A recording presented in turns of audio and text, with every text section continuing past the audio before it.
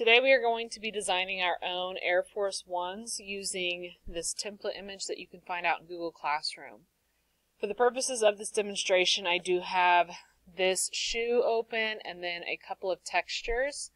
I have these textures out on Classroom if you want to follow along with me, or you can just wait, watch the video, and then go back and find your own textures to be able to complete this assignment. And so what you are going to be doing is designing your own Air Force Ones. And this right here, this is just an example from last semester, so I'll just briefly go through this example. These are some examples of things that you may create on your own at the end of the assignment, and I'll fully explain the assignment again at the very end of this video. But just to give you an idea of what we are going to be doing today. We are going to be using images and textures, the gradient tool, the fill tool, all to design a cohesive Air Force One that really shows off your personality and something maybe like you would love to be rocking someday. Okay?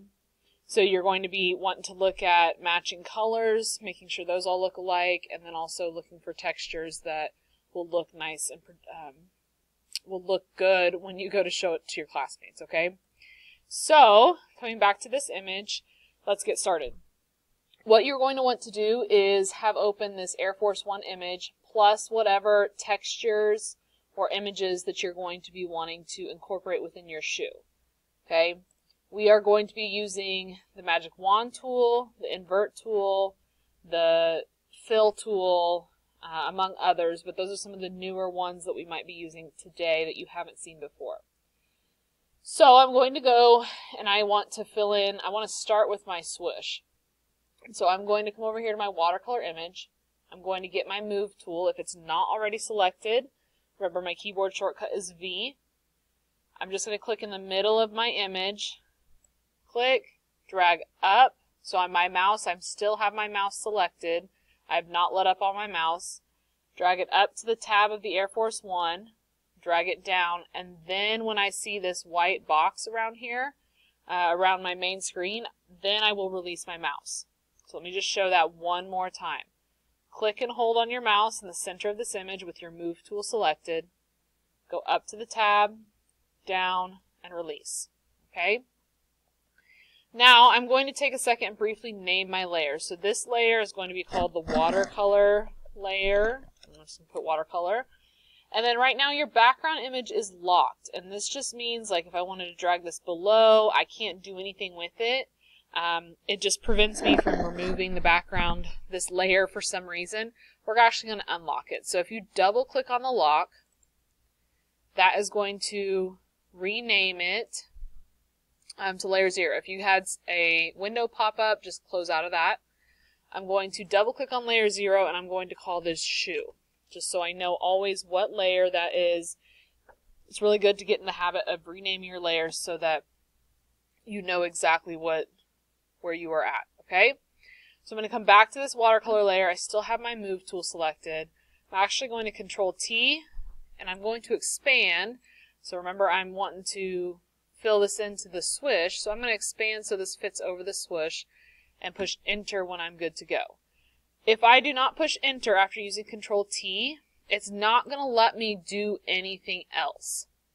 And in fact, it'll come up with this dialog box, are you sure, do you want to apply the transformation, something like that, if you go to try to do anything else with the Transform tool still selected. That's why as soon as you're done using it, just push Enter, and you should be good to go. Okay? So I'm going to cover that up, and I'm going to take the time and drag my watercolor layer below the shoe. Okay, so it's hidden right now because of my layers, but I want to delete this portion of the swoosh to show through that watercolor layer. So I am going to be using my Magic Wand tool, making sure that's the tool selected. It's the W on the keyboard. If I were to go and try to use my Magic Wand tool to select the swoosh right now, if you notice what it's picking up the watercolor layer and the pixels that relate to that watercolor layer. That's not what we're wanting here. Okay? We need to be on the shoe layer, then click in the swoosh. Okay.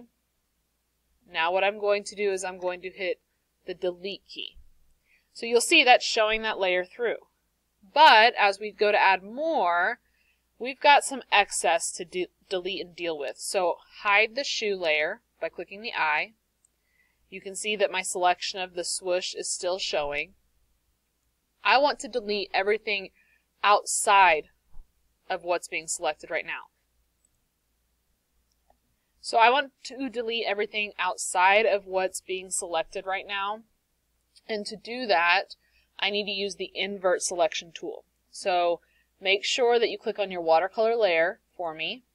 Okay? Then hit Control-Shift-I. When I do that, you may say, Ms. Payne, nothing happened. Well, if you see the dancing or the marching ants on the outside here, that means it's selected the excess, whatever's outside of the swoosh. Once I've done that, and again, make sure that you have the watercolor layer selected, I'm going to push delete. And now, when I go to show the shoe, I have the exact part of the swoosh that I want. Okay? I'm going to show this again, but with another different texture. So on my wood grain layer, I get my move tool. I push V. Click and hold. Drag up to the tab, drag down. Okay? I'm going to drag this on top for a second. Rename this wood grain. Control T. And I'm going to stretch this to fit. I'm going to be going for this part of the shoe right here. Okay? So I'm going to stretch that to fit. I'll push enter. I am going to drag it to the very bottom. Click on my shoe layer. Click W to get my wand tool and select this part of the shoe. Push delete. I'm doing this all on the shoe layer. Make sure I'm on the shoe layer. Push delete. That's going to show that through, but I want to get rid of the excess. So I'm going to hide the shoe layer, select my new texture, my wood grain image, invert selection, Control-Shift-I to select everything but what I had selected, and push delete. Now I have a selection that is the shape, exact shape that I need it to be for the shoe. Control D to deselect. Okay? So that is how you are going to put in textures or images. Please rewind this so that you can see it again and again and again. Use it as many times as you want. Let me explain the rest of the assignment. Okay? So you are going to be creating, again, a cohesive design for your Air Force One. All right? I'm going to be asking you to use colors, use textures, use gradients. You're going to be needing to put in a background behind the shoe, and you need to name your shoe. Give it a name of some sort. Okay? So coming back in here, let's recap a couple of ways that you can put in gradients or fill in your shoe. Okay? So if I'm on my shoe layer and let's say I just want to color this part of my shoe. Okay? I get my magic wand tool, select. I add to my selection by pressing and holding Shift and clicking to add to my selection. I want to make sure that my shoe matches. Now I know the watercolor with the wood grain, like I just found a couple of random textures, those don't really match. But let's say I want to fill this back part of the shoe with a blue that you might be able to find in here. With those selections, I can get my eyedropper tool, click on the watercolor layer, and click to find a blue. Okay, so let's see. There, something like that. Go back to my shoe layer. I don't have to delete anything. You can if you wanted to. I am going to create a new layer, and I'm going to Shift F5. And what that does is that brings up the fill tool, and I want to fill it with the foreground color, whatever color's on top here, and say OK. All right, so now I have this back part filled. Maybe next I might Control D to deselect again. Maybe I want to get my watercolor layer and I want to do something like the blue to one of these other colors. So I might select my other swatch, get my eyedropper tool, and like this blue to brown, and then go and get my gradient tool and use the gradient of foreground to background. click on the shoe layer, get my wand, select this part of the shoe. New layer, go back to my gradient, and see what maybe I can make. Okay, maybe I want to go this way because I have the blue over here. Maybe I want to mix them this way. I don't know. You guys can decide. So those are a couple of different options. Fill tool, Shift F5.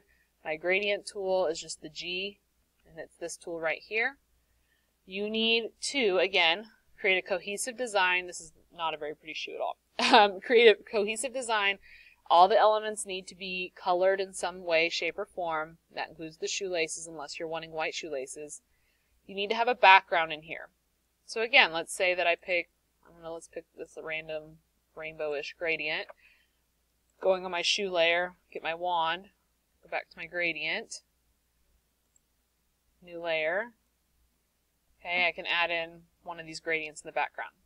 Control D to deselect. Get my text tool, type ugly shoe, because it is ugly, and put it somewhere in there for a title. This is what you'll submit on Classroom. You want to save it as a PSD and JPEG to turn in on Classroom, and then upload to the Google Slides the JPEG version of your shoe. You also need to type in here somewhere your name so that we know who the shoe belongs to. Okay? And you don't have to make that as prominent. You can put that somewhere else.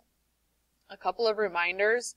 Again, if you're on your wand and let's say I'm on this layer and I'm trying to select this part of the shoe and it's selecting the whole shoe, you need to remember it's selecting the pixels it can see on the layer you have selected. So that's everything. You can see those transparent pixels over there. You need to make sure you're on the shoe layer, then get your wand tool to select one part of the shoe. Okay? Again, if you have any questions, rewind this video. You can ask me, anything like that, but really, I want to see what you can come up with, and I'm excited to see your creative designs.